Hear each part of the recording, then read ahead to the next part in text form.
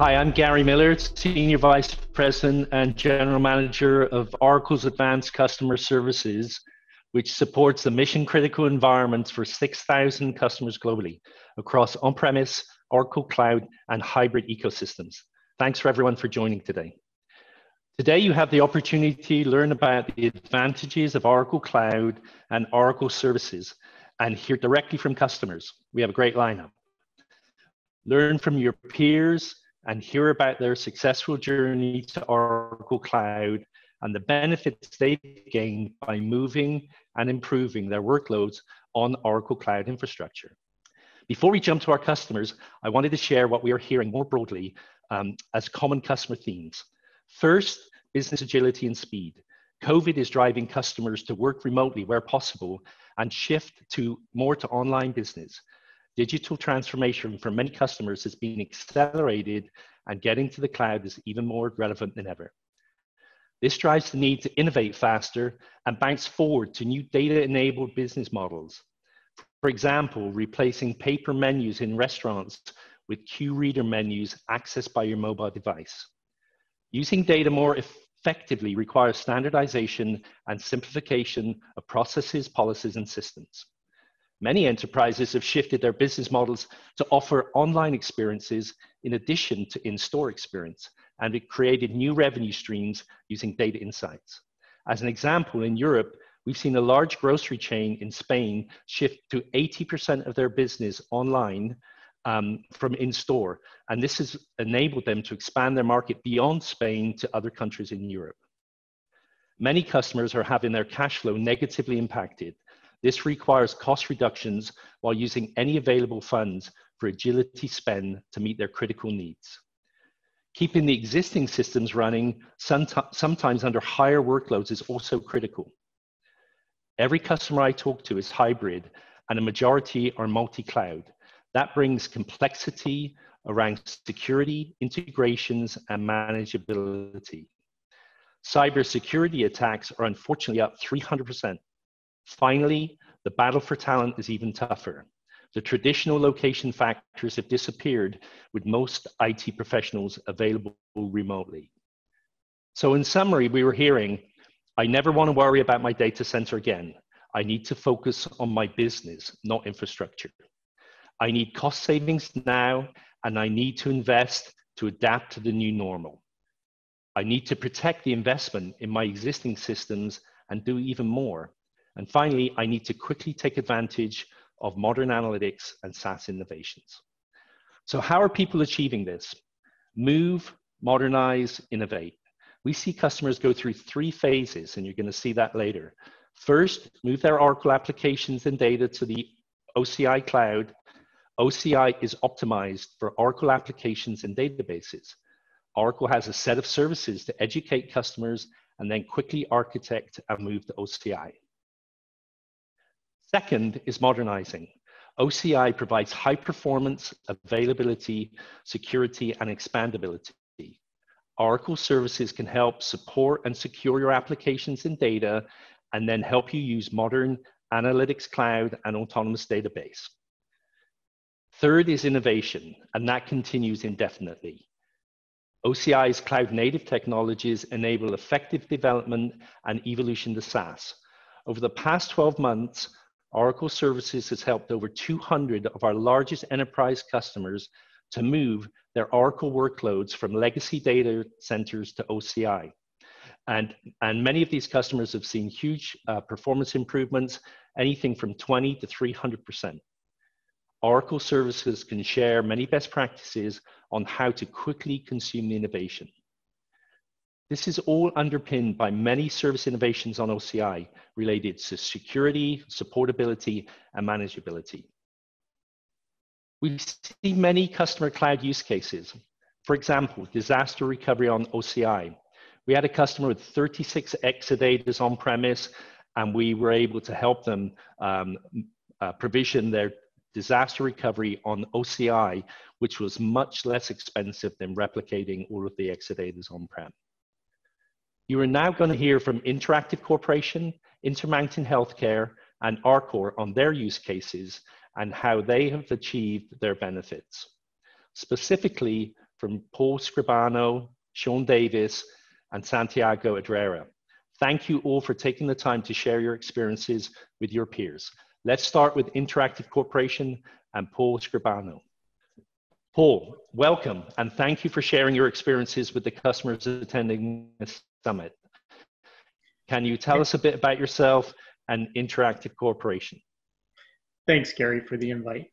IEC builds companies. We're guided by curiosity, a questioning of the status quo, and a desire to invent or acquire new products and brands, large and small.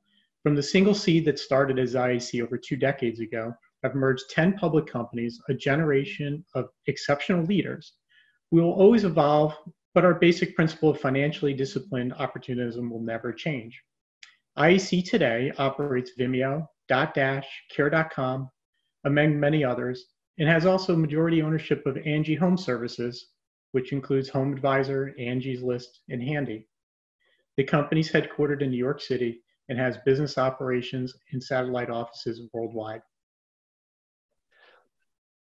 Thank you for that, Paul, and thank you for the video as well. Mergers and acquisitions are a big part of your business, obviously. How has moving to the cloud helped you with that?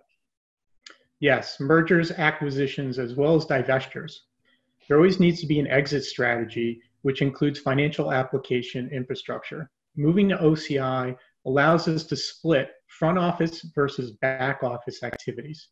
My team needs to be focused on front office core competency activities, such as acquisition and divestiture activities, as well as assisting organic growth across all of our businesses globally.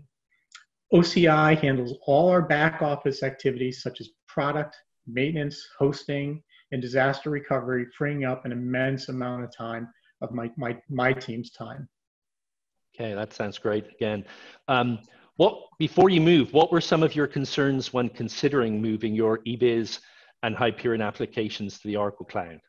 Transition of control was the primary concern for the application system administrators. Post-migration, the administrators shifted some of their activities from a support to managed activities, which was exactly the intended outcome of the outsourced cloud model. Financially, the cost also shifted from a CapEx to an OpEx categorization, which was also preferred. Once in the cloud, what improvements did you see? Business processing, month-end closing, etc. As mentioned, moving to the cloud freed up a substantial amount of time for my team to focus on organic business growth, utilizing product application functionality. A material example of this was to address the ASC 606 revenue recognition rules, where we implemented deferred revenue modeling within the AR subledger model, eliminating the need for third-party products. The functionality was also duplicated in a Six Sigma faction across several revenue product streams and businesses. This was a very efficient and cost-effective method. Additionally, we received feedback from our various accounting teams that the subledger close process has been reduced to minutes rather than hours. The value of an hour during a close process is far more valuable than outside of a close process. Okay, that's good. That's good to hear. Are you using other Arcor products in the cloud? And what do you see your next steps for your cloud strategy, Paul? Yes, we're launching OAC in a matter of weeks. This will replace Bix. Our Angie's domestic operations is currently utilizing NetSuite. Looking forward, we'll continue to expand our global footprint, most likely via acquisitions, and divest others, creating independent big box brand names and customers to Oracle and others. Paul, thank you for sharing. Just amazing innovation engine you have there at Interactive Corporation, and we wish you every success with your M&A activities. Thank you. Thank you. Let's move to Sean. Welcome, Sean, with Intermountain Healthcare. Can you tell us a bit more about yourself and Intermountain Healthcare? Hi, Gary. Thanks for the invitation to participate today. So I'm Sean Davis. I'm the Assistant Vice President of Business Applications at Intermountain Healthcare. I lead the team that has responsibility for the technology that supports finance, supply chain, HR, and payroll. And I've been with Intermountain for the last 18 years. A little bit about Intermountain. We're an integrated healthcare system based in Utah. We're 24 hospitals. We have a medical group that has 160 clinics. We employ over 2,400 physicians and advanced practice clinicians. We have a health plan called Select Health, And we employ about 40,000 caregivers whose mission it is to help people live the healthiest lives possible. Sounds amazing setup you have there. Obvious question, how has COVID impacted your business, and has being on the Oracle Cloud helped you during this time? Yeah, I mean, as a healthcare organization, we experienced some of the same impacts that other healthcare systems have experienced since March. And obviously, we still continue to experience and learn new things. And as we've had to quickly pivot to address the needs of COVID and to keep our communities and our caregivers and our patients safe. Some of the things that have impacted us that I would highlight are, in March, we had to defer elective procedures. We had to redeploy thousands of caregivers to other roles, many of which were supporting COVID. We've, had to quickly pivot a lot of our delivery model to providing online healthcare. And that was supported by past investments that we had made in online healthcare on our Connect Care platform, so people can receive 24/7 online healthcare on their phone, on their computer, on their tablets. We also, like most organizations, had to transition a lot of people to work from home. And so we had about 10,000 people that are now working from home. But I was glad that we had transitioned to OCI before COVID and are running, the latest version of PeopleSoft Finance and Supply Chain. A little bit about how OCI has benefited us since we made that transition. We put an increased focus on supply chain technology to make sure it was performing well and it was highly available. We put a lot of focus on our supply chain processes to make sure that our patients and caregivers had the supplies they need to meet the needs of COVID. During COVID and being on OCI, we implemented a lot of automated monitoring so that we could get in front of problems before they occur and that they could automatically be resolved before they became an issue in production. So that was very helpful. Being on OCI, we're seeing increased performance. So our end users are seeing better performance when they're transacting in the system. And we're also seeing improved reporting.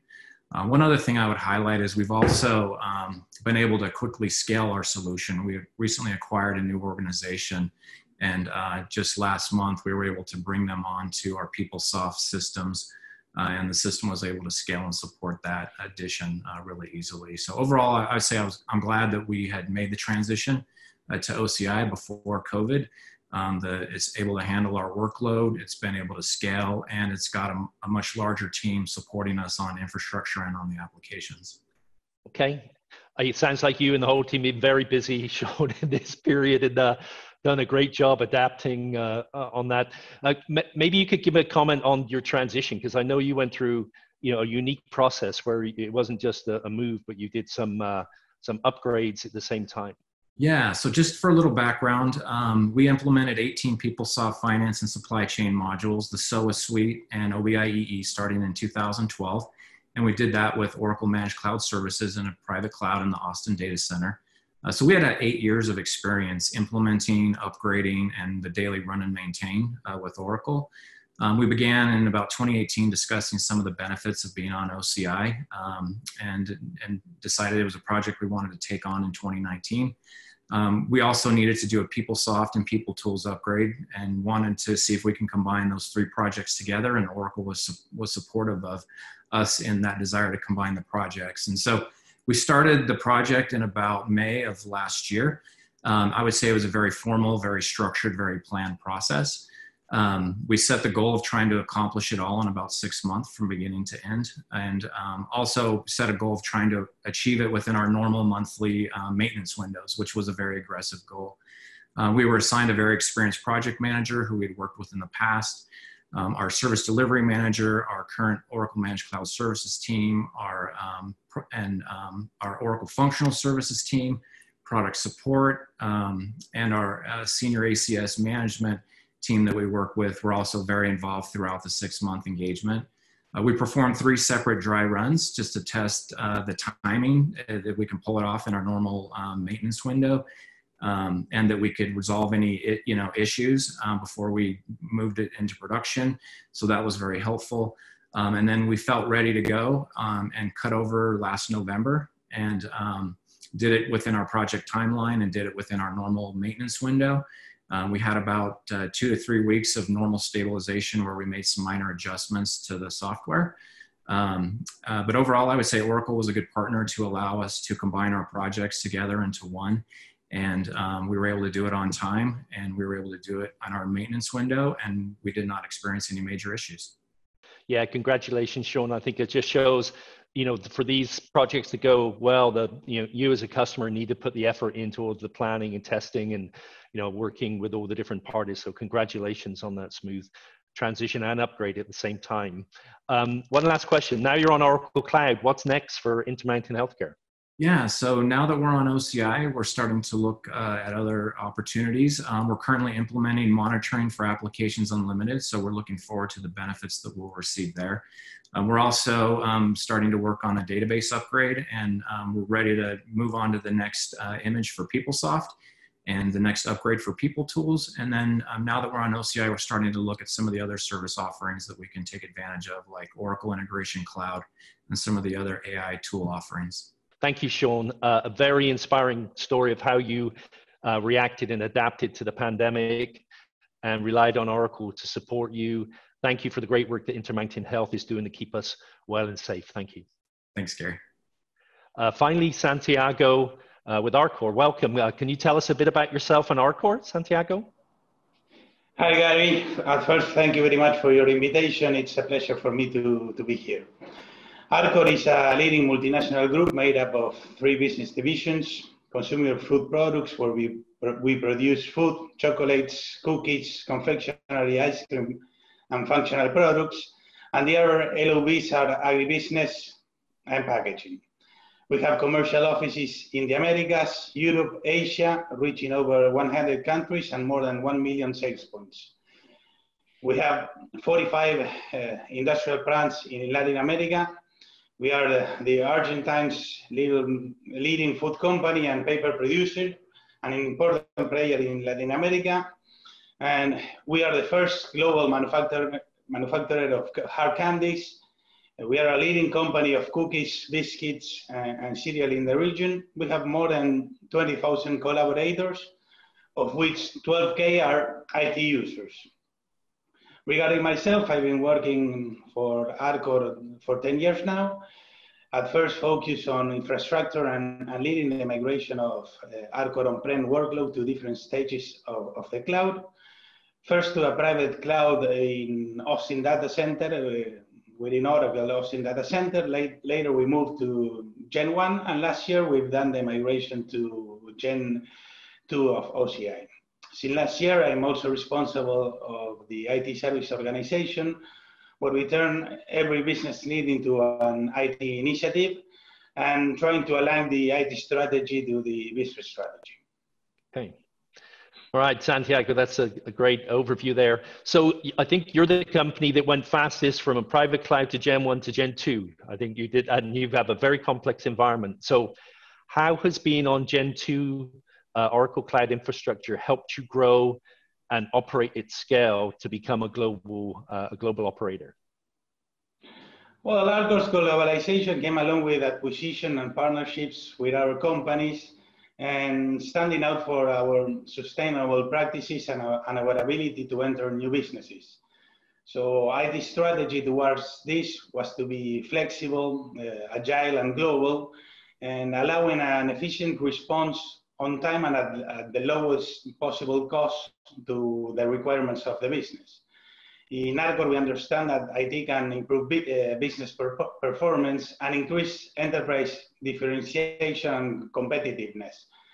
To face these challenges, we put in place a transformation program that included business processes and applications based on a cloud service. And in summary, we looked after simplifying our operations and focusing our resources in core activities. OCI then provided us more and better services along with economic benefits for the company. It gave us, from the infrastructure perspective, the flexibility and agility we were looking for in order to support in time what our business demand. I know when we met before, you were very anxious to get on Gen 2 OCI. So what improvements have you experienced since you are on OCI?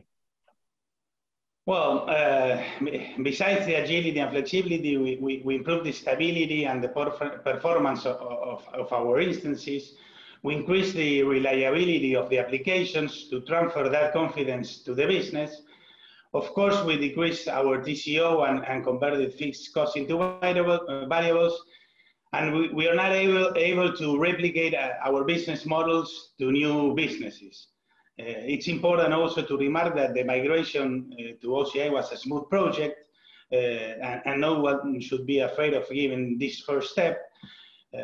This took us about 9 months to migrate around 200 VMs, 12 apps, 60 terabytes of data, 1,700 of integration processes, and we have come along with a lot of support on your side.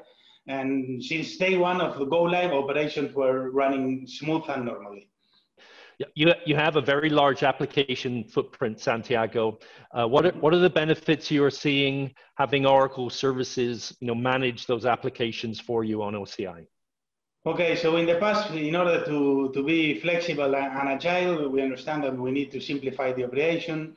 And we have done a big effort in standardize our operation model for all the group. In that time, several Oracle applications appear in our horizon. So we understand that ACS was the natural solution for the appearance of this new footprint, allowing us not to have a big growth in our structure. We need the right people to manage our Oracle environment, and we understand that no one better than Oracle to do so.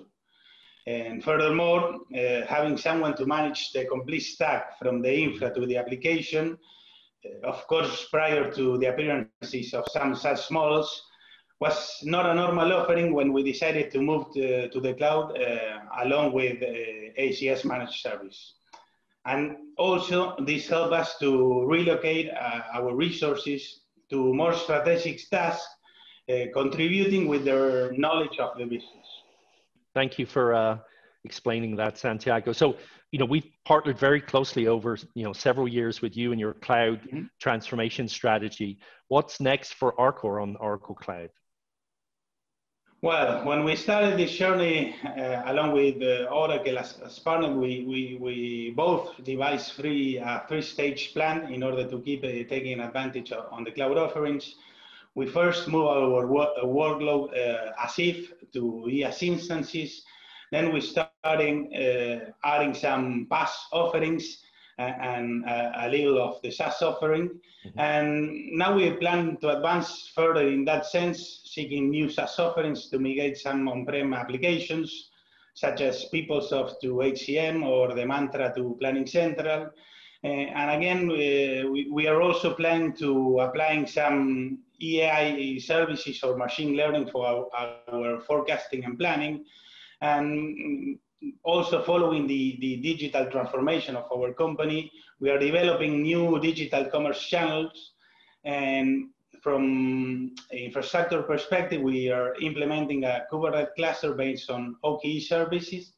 And we'll start to developing some cloud-based applications. Santiago, thank you for the detailed explanation. I think you're a perfect example of move, improve, innovate. I think you're following that kind of phased approach, which is makes a lot of sense. We hope this information will be helpful to your peers attending the summit. Also, I want to thank Arcor for finding innovative ways for feeding all of us. As you know, I'm a big fan of your chocolates, so I look forward to meeting you in person soon. So thank you, Santiago. Thank you, Gary. Anytime. So you've heard from three very different companies, all innovative in their own ways, all trusting Oracle to provide a secure, highly performant, adaptable cloud, along with a partnership to ensure their success. So they chose and trusted Oracle on Oracle Cloud, managed by Oracle. And I think we're very grateful to be partners with Paul, Sean, and Santiago. So thank you very much, Paul, Sean, and Santiago. Really appreciate you coming here and sharing your experiences with your peers here. Okay, to find out more about Oracle Cloud and Oracle services, here are some useful links. Obviously, they'll be in the replay as well. But you can learn more about the OCI or the Advanced Customer Services by going to these links. Thank you. Okay, so if you look at what we've discussed here, there are a set of services to really help you thrive in the Oracle Cloud. There's architecture first, transition, managing your workloads, superior support, education and training. And you can rely on either Oracle services to do these things to help you, or partners. And in many cases, it's a combination of Oracle and partners. So just want to make sure that you understand this.